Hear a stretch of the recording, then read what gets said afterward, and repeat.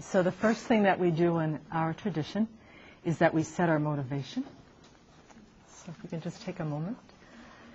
This kind of clears the mind from any kind of distractions, any kind of busy chatter that's going on, and sort of gets us sort of recommitted to, why am I here? And it can be a really, really simple thing. It can be really, really profound, but it's really important to always remember why we're doing what we're doing.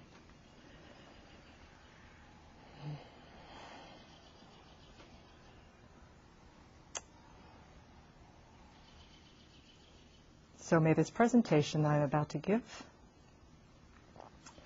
come from the heart of Manjushri, that it be clear and wise and beneficial, not only for my own mind, not only for the minds of those who hear it, but for all living beings throughout all of time. May we listen with clear minds, open hearts. May I be able to articulate truthfully and without error as much as possible those things that I understand about the Buddha's teachings and how I've integrated them in my life and how I have been inspired and have seen others integrate those teachings in their lives for the benefit of all living beings until we all reach the awakened state.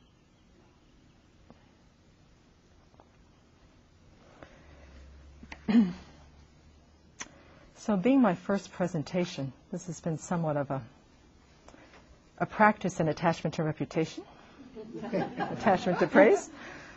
And I'm pretty much a tofu and broccoli kind of person. I'm not a scholar by any means. And so I ended up having to sit with these good practices, ancient and emerging, for about 3 weeks on my cushion before I could sort of figure out from my own side how I could really articulate how I see this. And because I love analogies, and in the Catholic tradition, parables, when I was a Catholic, when I was a child, always used to just help me to understand things much more clearly than any type of theology. So I came up with an analogy to begin with that Reverend Master Hang Sure sort of alluded to yesterday, is that I came up with this conclusion that Shakyamuni Buddha was probably one of the most brilliant, astute environmentalists that we've ever had in our world.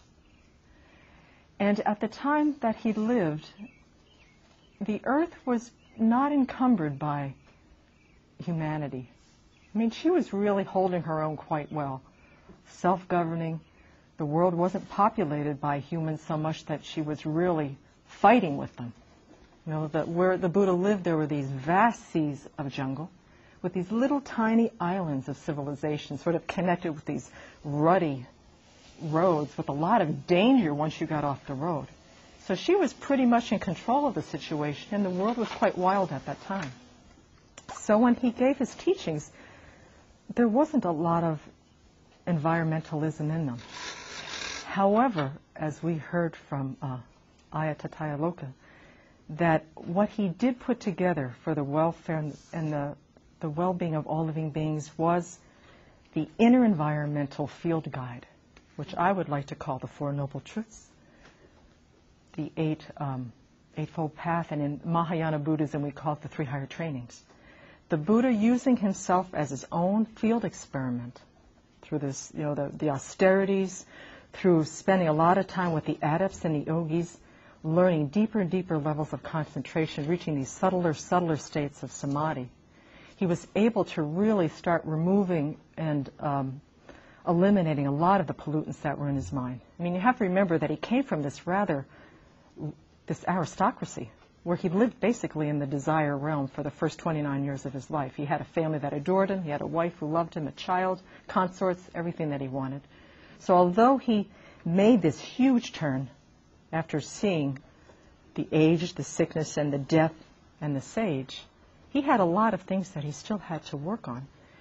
And by going through these practices and then making a commitment, sitting under that tree, he was confident enough that he had enough tools that he would sit there until all those pollutions of greed, the hatred, whatever self-grasping ignorance that was still as subtle as it might have been at that point, were still in his mind, that he was going to remain in that position until that entire vast, limitless mind, whose qualities are clarity, awareness, luminosity, were revealed. It's not like it just sort of appeared out of nowhere. This vast, limitless mind is in all of us, and the Buddha was really hell-bent on sitting under that tree until he totally purified everything that was in the front of that and revealed it to himself. So that occurred.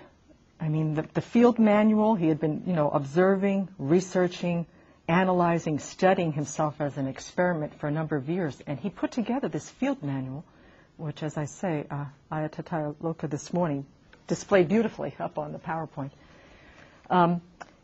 And what happened is that when he got up from that state, totally awakened, past, present, and future simultaneously occurring, the arising, the abiding, and falling away of all phenomena clearly seen, compassion, loving kindness, contentment, simplicity, wisdom just being illuminated by this mind, he stood up and said, they're never going to believe me.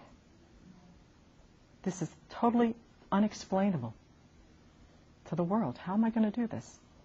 And there was a point there where he could have certainly have just walked away and gone into his blissful nirvana forever and ever, and not ever had to dealt with what was going on and what he saw in the world.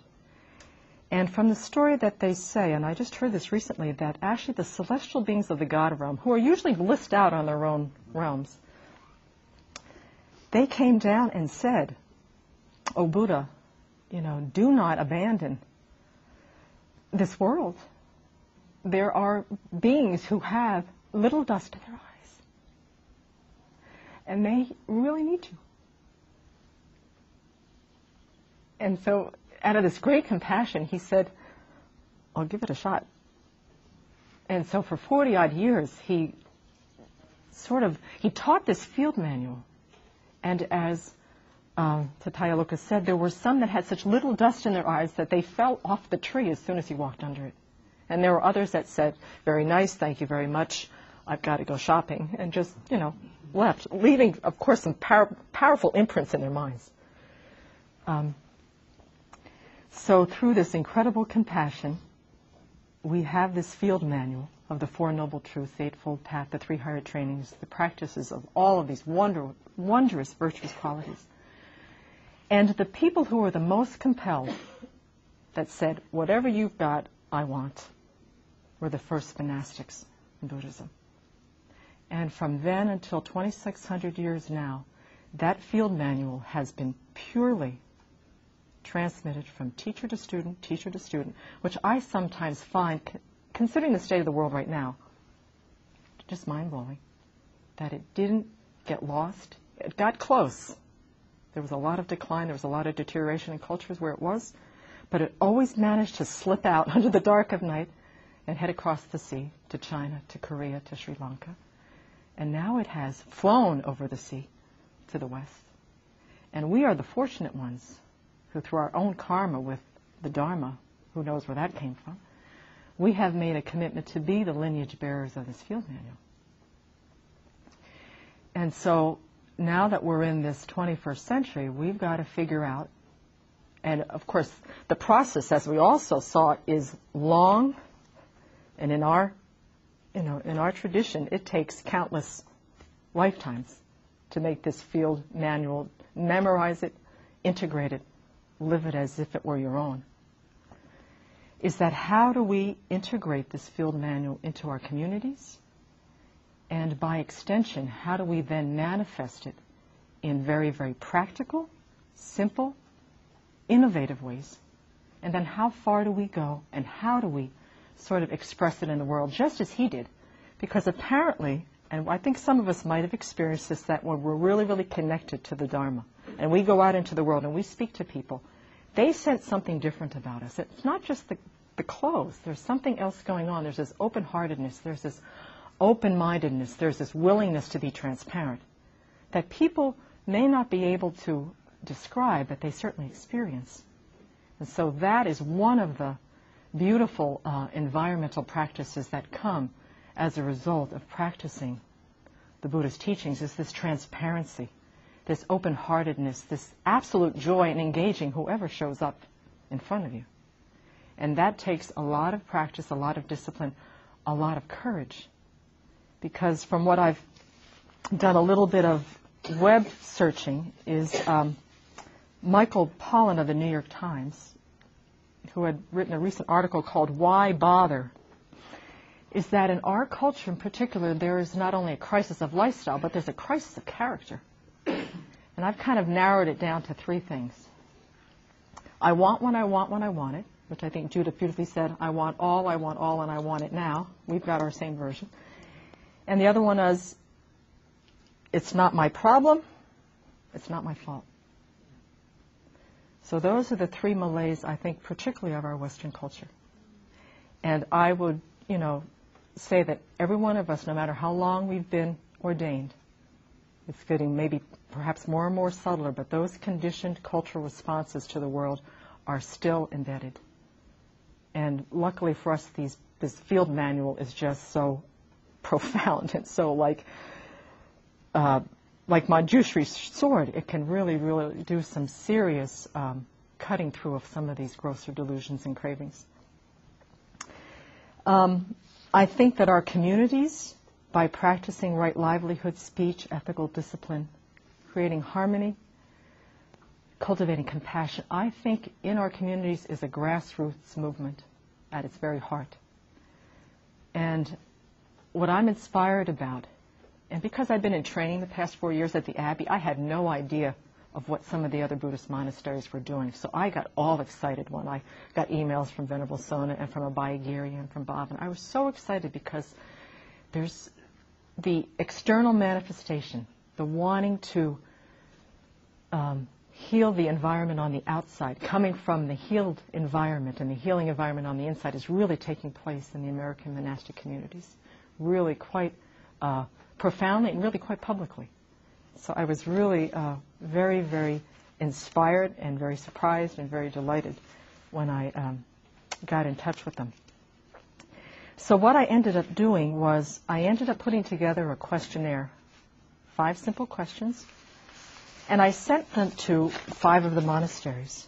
And I want to acknowledge right now that I didn't send them to any of the Asian American monasteries who have contributed hugely to the purity of the Dharma coming to the West. I'm sure that there was a presentation all by itself that has to do with what they're doing as far as environmentally for America. And but because my Western mind was sort of plugged into this, I want when I want when I want it, and it's not a problem, it's not my mistake, that I wanted to just focus on the Westerners that I knew of that were living in community with these Asian traditions. And so I had 5 questions, which I narrowed down to 3. And I want to thank, before I kind of go through the synthesis of what I discovered, I wanted to thank Bhante Rahula from Bhavana Forest Monastery. I want to thank Reverend Master Daishin from Shasta, who took out a lot of, was really quite thoughtful in his responses. Venerable Sona from Birken Forest Monastery, who sent me so much wonderful resource material. I was just so inspired by some of the things that he's written. Venerable Tarpa from our Abbey, who has been the meticulous liaison for the building of the new monastic residence. And Naniko Bhikkhu from Abhayagiri, who took time out to respond to my questions. And so I wanted to sort of integrate, the inner environment, these beautiful teachings that we have the fortune to practice 24/7 in our beautiful, rarefied environments in the country, in the woods, with the songs of the coyotes and the birds. I mean, we're so lucky. And also to put them into, to sort of interface them with some real practical applications for these teachings in this field manual. So the first question that I asked was, what Buddhist principles or teachings has your monastery translated into environmental practices for ways of doing things within your daily community life, in terms of your building structures, your use of resources, and the care of the land? And so everybody sent back their information. And I put them in, sort of lined them up as far as how many responded. There was a constancy in the response of these. The first one, without a doubt, was simplicity and the ethics of frugality. And each of the monasteries had different levels of which ones they addressed more directly, which ones they were working on. The whole fuel shortage has really brought up into, I think, the focus for a lot of the monasteries, because many of us are out in the middle of nowhere.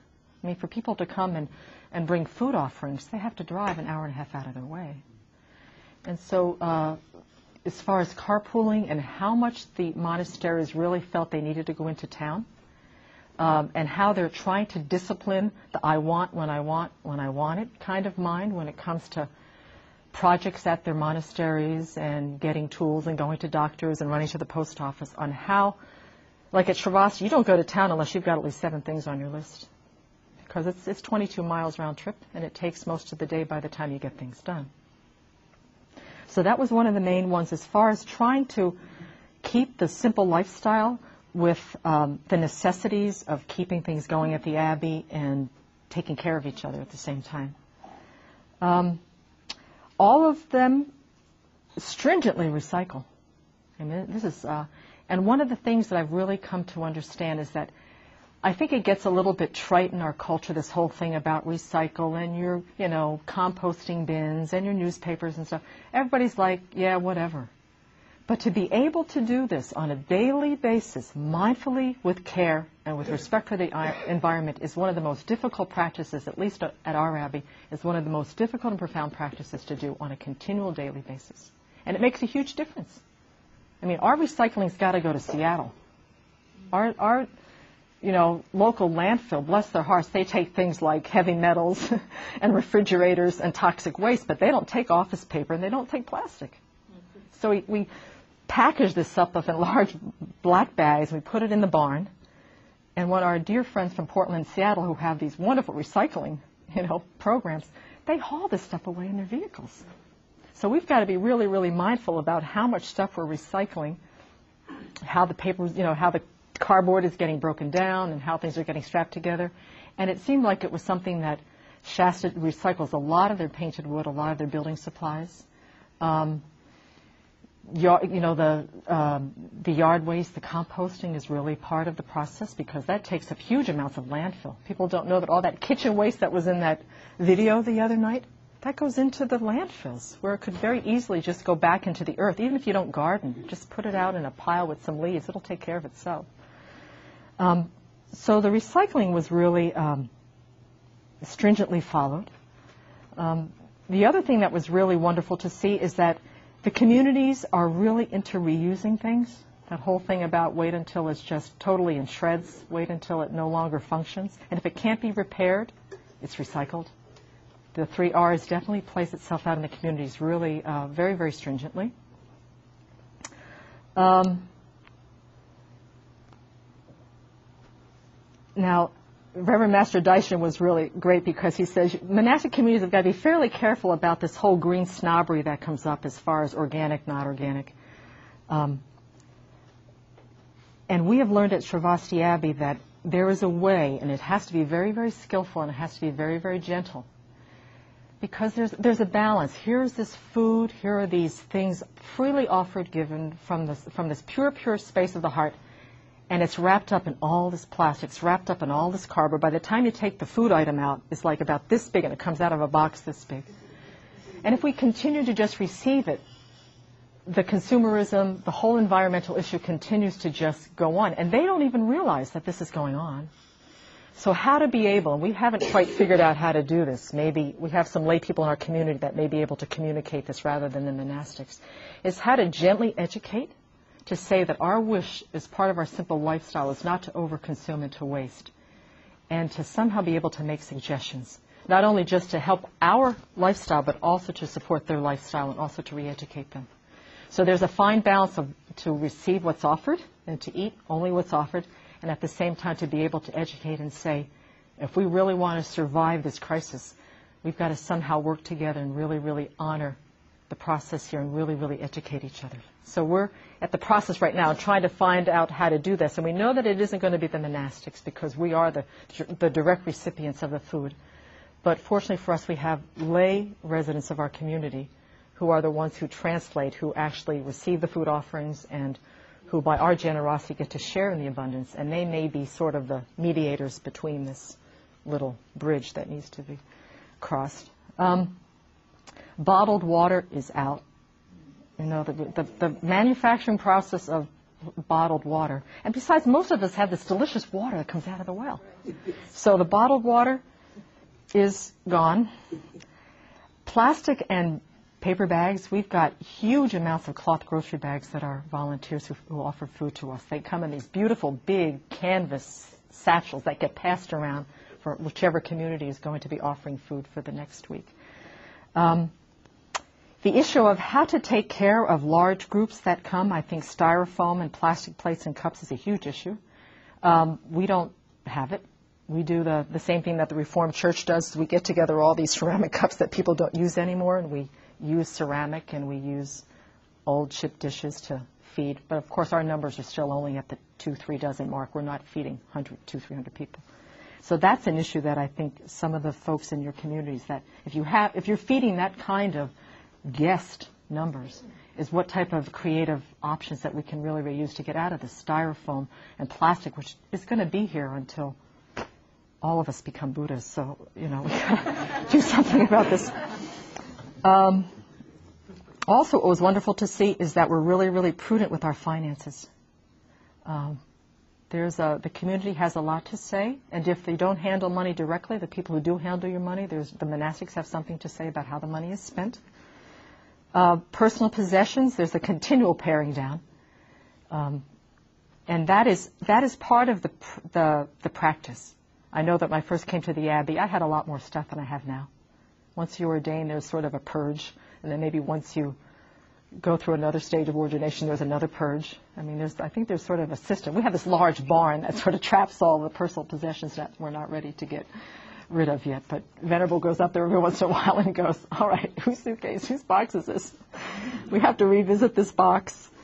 And then we have volunteers, and Shasta Abbey has the same thing, is that their volunteers do these garage sales, where a lot of the abundance or the things that can be still used, but maybe the abbeys can no longer use, is that they go into these garage sales. The volunteers hold these garage sales, and all the proceeds come back to the Abbey, which I think is one of the most wonderful acts of generosity that volunteers really, really do donate to the monasteries, is we pass the things around rather than going to the store and buying things new. And they have raised a lot of money. I have a feeling that the folks at Shasta have also been quite successful in the garage sales. I remember when I was at Shasta this December, we had this beautiful blessing of the property, and Reverend Master Echo was going with his incense and the chanting, going through each of the storage facilities. And at the end of the day, he said, you know, we really need to tear down. We've got all this stuff in these storage closets. Maybe, you know, let's rethink this and go through them again. So there's this continually, you know, replacement, reuse, and how we can keep continually paring down. The other thing that's a really beautiful practice, environmental practice, and a spiritual practice, which I also witnessed at Shasta, and we do it at Sravasti, is that when I was there, it was holiday season, and their lay congregation, as part of the holiday season, made an offering of food and goods to the Abbey. And so what we did is we all joined in the ceremonial hall, and all of the gifts were around the bottom of the altar, and the lay people lined up in rows on either side of Reverend Master Echo was in the center. And each one of them took a gift and they handed it to each other. Because in Buddhism, if you give a gift to the three jewels, you accumulate vast skies of merit. So although you only made one offering, because you got to handle 75 of them, by the time it got to Reverend Master Echo, who then offered it to the Triple Gem before it came to the community, you could feel the accumulation of merit in the room as this was happening. These little kids, these people in wheelchairs with canes, everybody just gently, patiently, joyfully just passing these gifts. And this is part of the offering to the Sangha, you know, eating and really taking in only what's offered. So I was witness to it. It was really a very, very inspiring experience. The second one is, and this is one that's very, very near and dear to my heart, is the practice of harmlessness and protecting life. This one runs really very, very much consistent through the communities in the Buddhist tradition. Bhavana, who have snakes on their property, have been really coming up with creative and non-harmful ways to relocate them. Because not only do you have to deal with, you know, protecting the life, but you've also got to take into consideration the safety and the health of the community. So if you've got poisonous snakes and rats and biting poisonous spiders on your property, there's somehow to be able to live with them but safely relocate them so that the community is safe, that you don't have all of these hospital emergencies because there's, or your guests, people who are allergic to bee stings and wasps, trying to be very, very careful about relocating them. Rattlesnakes, yeah. And the other was, is this cultural embedding that we've had ever since we were children, is this practice, in Buddhism it's called equanimity, but what our culture has done is that it has separated the animal kingdom into those that are enemies and those that are friends. There's friend, enemy, and stranger. And in the animal kingdom, as far as our culture is concerned, there are definitely friends. The ladybug, the hummingbird, the butterfly, the hawk. And then there are definitely the enemies. The ticks, the fleas, the mosquitoes, the things that sting, the things that bite, the things that, run around on your floor and make things just, what you think is unsanitary. So the relationship to the animal world, I can see that in our communities is really turning around, and it's a reconditioning of the mind. And there's a relationship that is really, really evolving, because when you get into living with these little beings and you see their life cycles and you see that the only thing that they have is that very, very precious, very, very short at times life, the last thing you want to do is stop that in its tracks. And so the whole community becomes aware, and in our tradition, if you meet up with one who's either living, dying, or dead, blowing mantra on them sets really, really powerful imprints in their minds to perhaps sometime in a future life they will be able to have a precious human rebirth. So all of the monasteries are really, Birken has a bird sanctuary, and so they leave things very, very, leave it as it lies.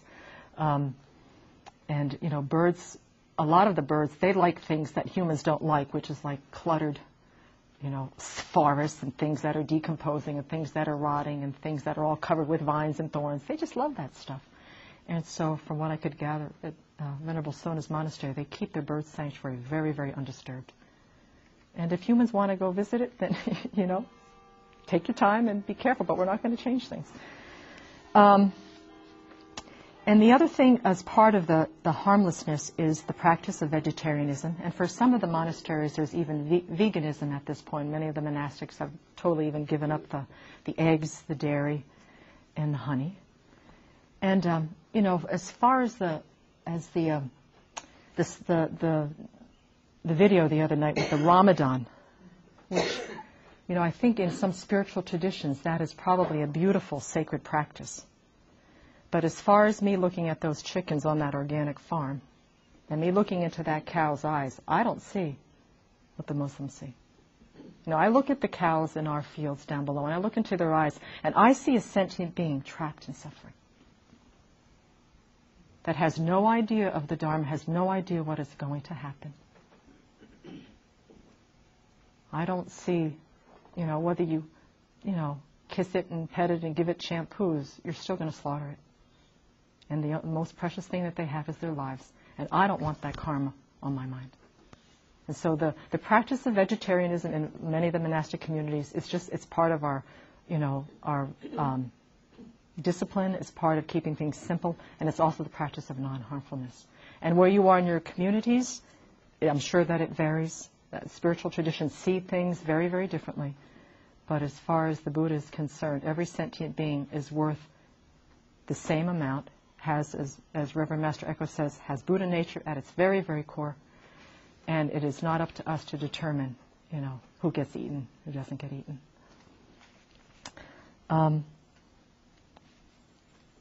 And then the third one is the stewardship of the land.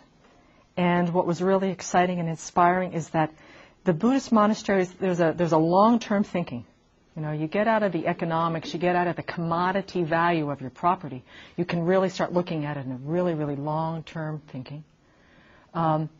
Many of them really aspire to just really bring the land back.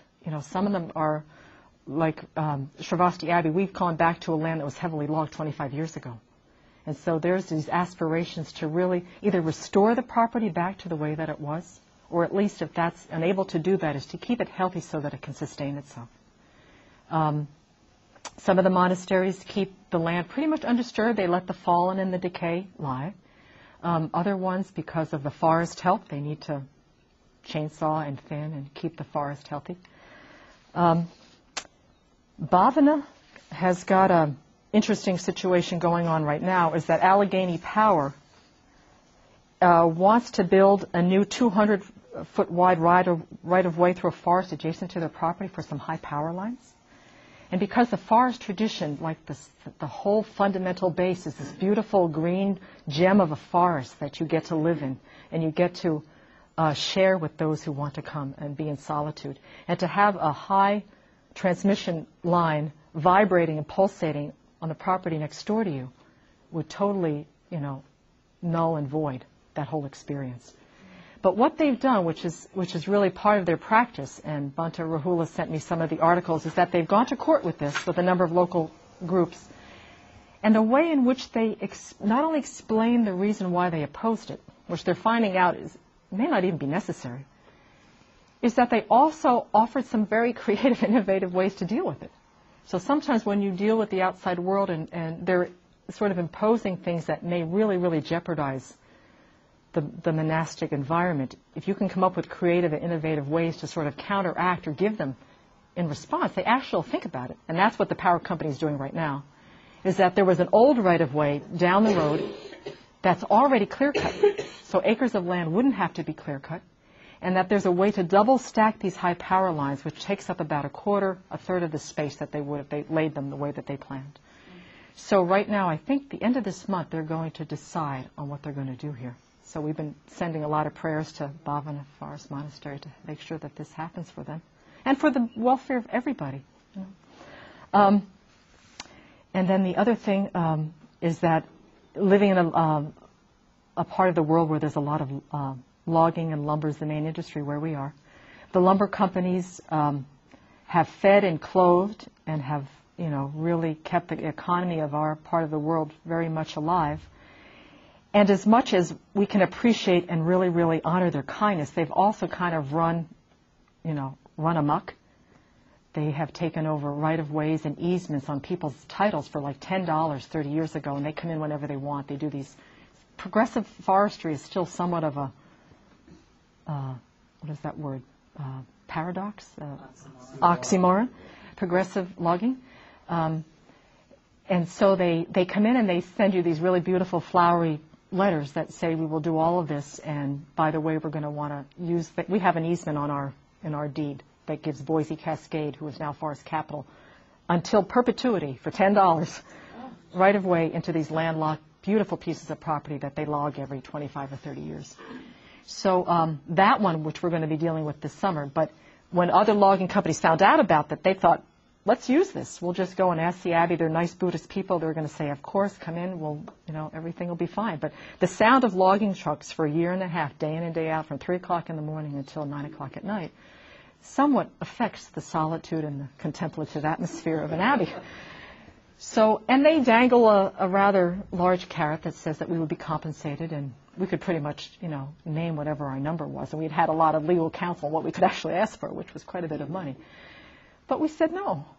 And we wrote them a really, really clear letter without a lot of anger and a lot of, guilt and things like that, and just said, we've really thought about this. And according to our bylaws, this is not part of what we really, really can have happen for the long-term health of our community. And we had heard that they had another option across the hill. That was more expensive, a little bit more tedious.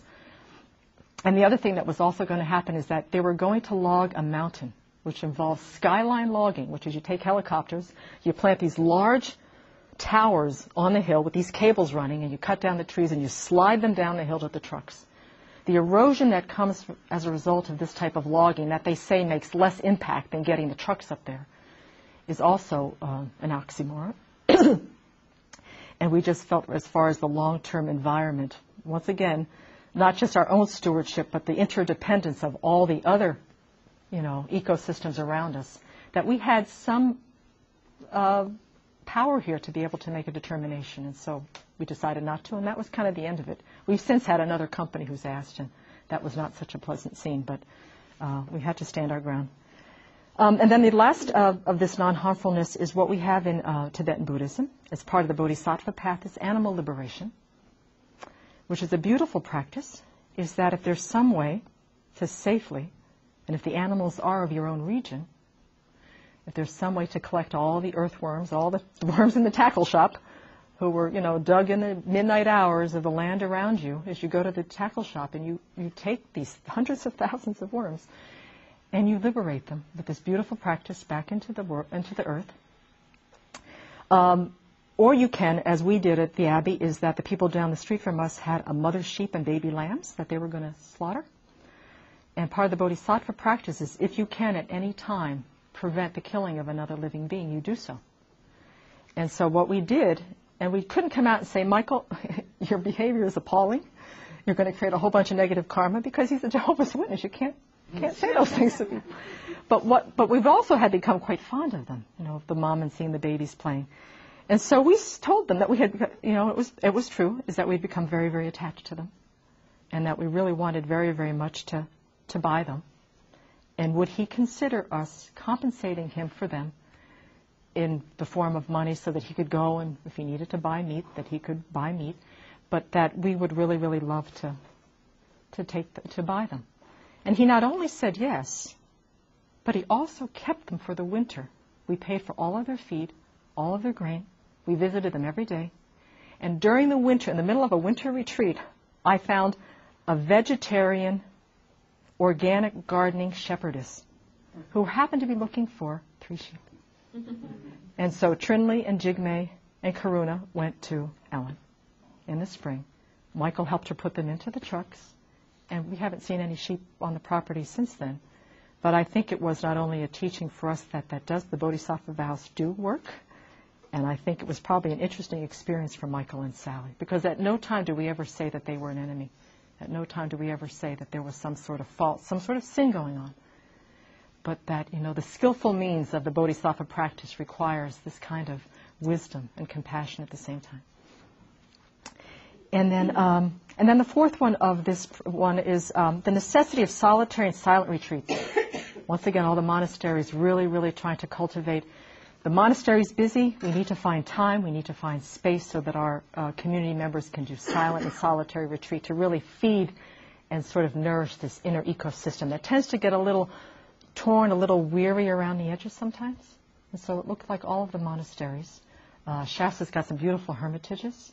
The kutis themselves at Bhavana and Abhayagir, I'm sure the community can really take advantage of that. And we have a 3-month silent retreat at the Abbey.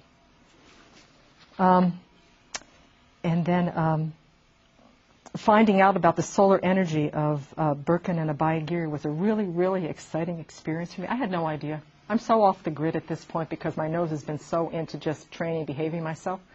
I didn't even know that Abhayagiri has had for a number of years. I had to go through your Fearless Mountain newsletters for, I think, about 3 years to find the actual project. Because one of the issues or one of the questions I have is how public, how do we celebrate these things to let the public know that this monastery that's living the life of simplicity is doing some very innovative thinking to sort of interface that simplicity with technology. So you have this beautiful system that's in place. You're selling electricity back to the power company, and most of the world doesn't know. So where can we somehow find a forum for that to be shared? And then, Venerable Sona is just like an ever-ready bunny in his efforts to make Birkin an off-the-grid kind of abbey to where it's self-sustaining and that the electricity, they still get propane. They have a wood boiler that does a lot of the heating. There's still, one of the things about alternative technology that I have come to the conclusion is the reason that it's still expensive and that a lot of the world still can't afford it is because we're still asking it to feed our overconsumption. How many, whatever that big number is that those towers can bring in, we still want Mother Nature to come up with the goods. And I think that's why it's still expensive, and I think that's still why it's still, for most people who have middle incomes that want to change their lives, they can't do it. For us, luckily, and for Abhayagiri, they actually had a donation of over $100,000, which is how they got their system in.